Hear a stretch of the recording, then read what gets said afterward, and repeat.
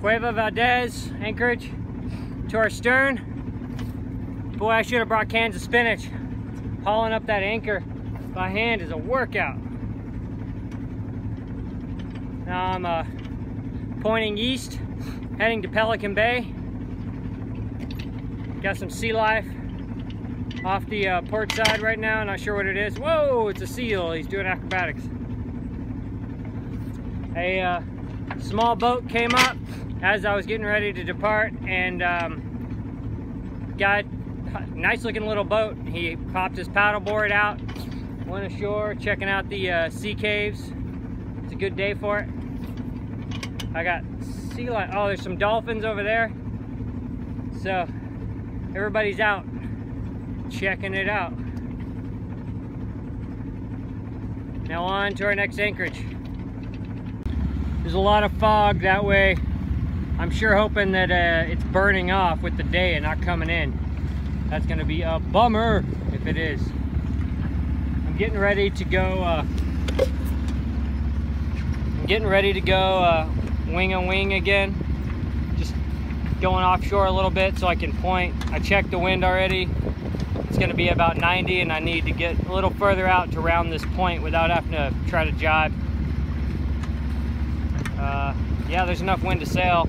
I rigged up my Jinnaker, which it's labeled as a reacher. It's like a 155, but it's made of like almost like spinnaker material. So hopefully that'll take better advantage of the light winds than my big sail did yesterday. That's Ladies and Little Ladies. Pretty cool little anchorage I'd like to check out sometime.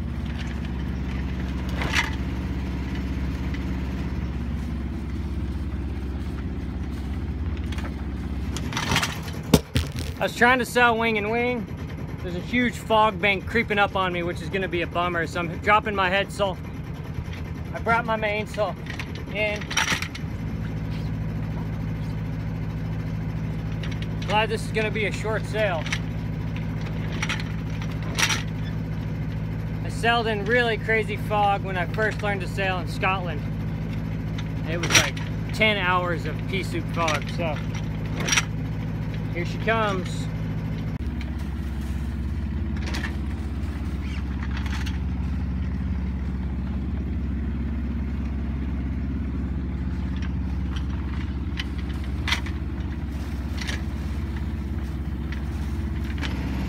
I'm gonna keep a compass course of 90. That'll keep me well off land. My actual course should be like 107 true, but I want to stay well off land, and then when I get kind of the anchorage on my beam, I will turn and like cruise in real slow. And if it feels too sketch, I'll just go offshore and hang out until this thing burns off. So there you go. Sailing in this area is pretty known for fog, and here she comes pretty quick. Quicker than I'm moving, that's for sure.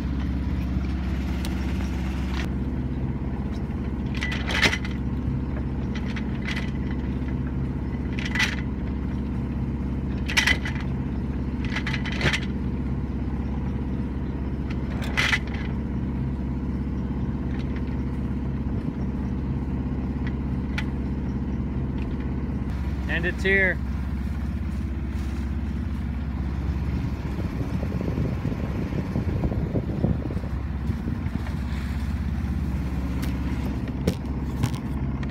Only thing left to do is hold my compass course.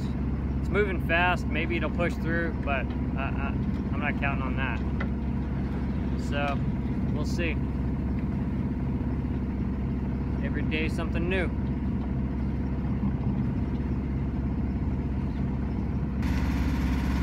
So far it's not too bad. You can still see the sun, which is good. Might get thicker as it comes in. Visibility is about a quarter mile at sea level. So feels like you're in the nothing, outer space. There's a rainbow, sort of moonbow. Well, that passed quickly. I can't tell if that's like leftover or another fog bank, but I'm motoring 2,000 RPMs, doing about 4 knots. I should be there in half an hour. Hopefully if it is another one, I can get in and drop the hook before that one gets here. But yeah, it wasn't bad. The visibility wasn't too bad. You could see the sun almost the whole time. So I got lucky. We'll see. I hope that one just came through that valley and is heading to the mainland, but time will tell. Now I got to point in. I came way offshore because I was nervous. Point in a bit and try to get into this anchorage. So, approaching Pelican Bay, which is between those two land masses.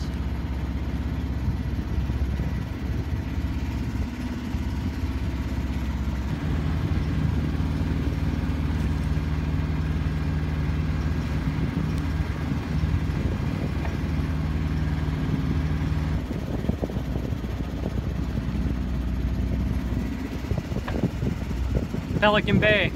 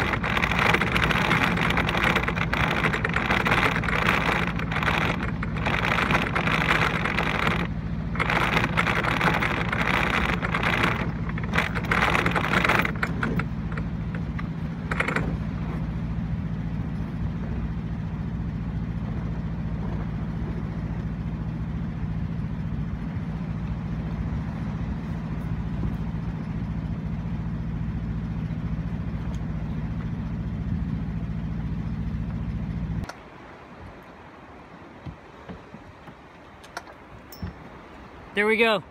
Hook is set. Pelican Bay. It's like crazy cliffs all around this. I'm a little freaked. We'll see if I swing that way how close I get to that, but I can always bring it in if I get nervous. I'll just keep an eye on it for the first couple hours. But yeah, this should keep us protected from that swell. Should be a comfortable night.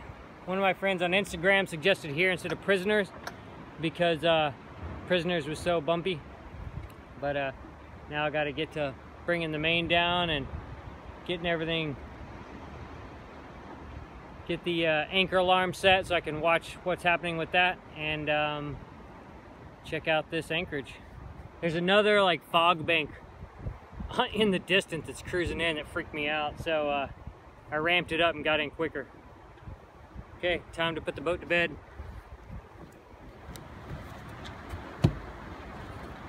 Pretty warm out, but this is still going to be super freezing. Got to go for a dip. There's no one around.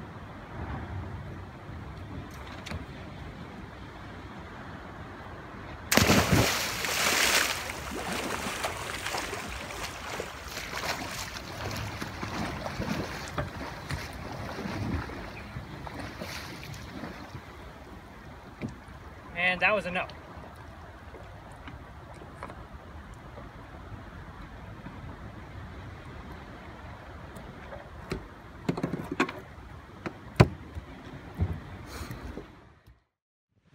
This is the landing area at Pelican Bay.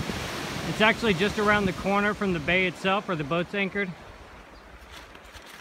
See if I can get up this hill, see what it's all about. Pretty little valley. Tons of caves everywhere. Lots of exploring possibilities.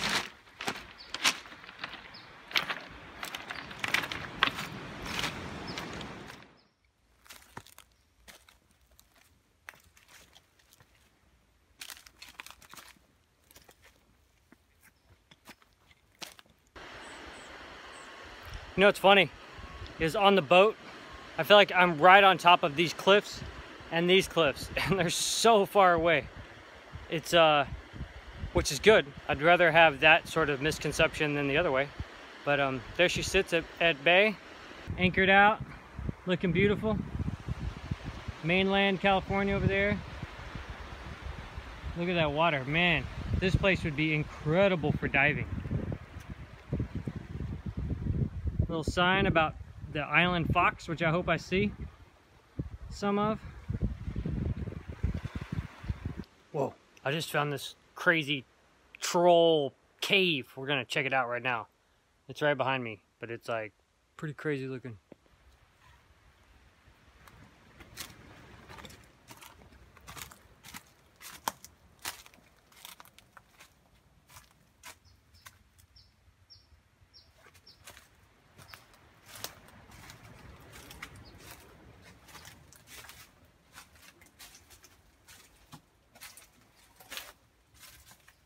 Try to not get killed by these boulders. I guess it would have been a good time to find out if this island has snakes or not. Wow.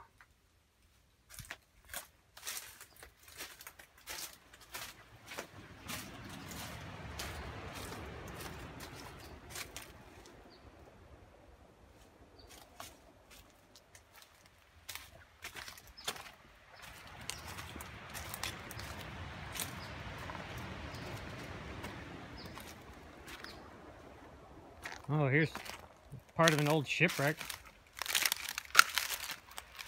Is that engine block? Man, those things must last a long time. Second one we've seen.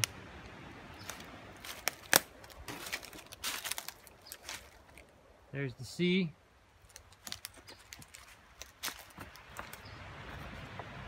Easy little trail to hike up to the ledge to see where the boats are anchored. I guess there used to be some kind of resort here. I can't remember the time period, 30s maybe, or maybe later, I'm not sure. But yeah, so there's like steps and stuff at that landing where I was taking video and photos of the boat. This little rocky shore, we'll see how it is getting out of here. Wasn't too bad landing, but it might be another story getting out. What a treat, an island fox. He's cruising up. Oh my God, he's so cute. So small. I'm so glad I finally get to see one. There he is, making his way.